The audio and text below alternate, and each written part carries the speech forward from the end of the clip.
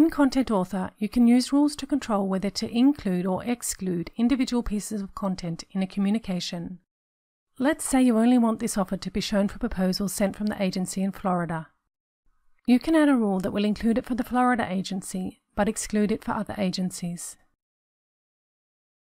To add a rule, select the content, then select Edit Content. Now go to the rule card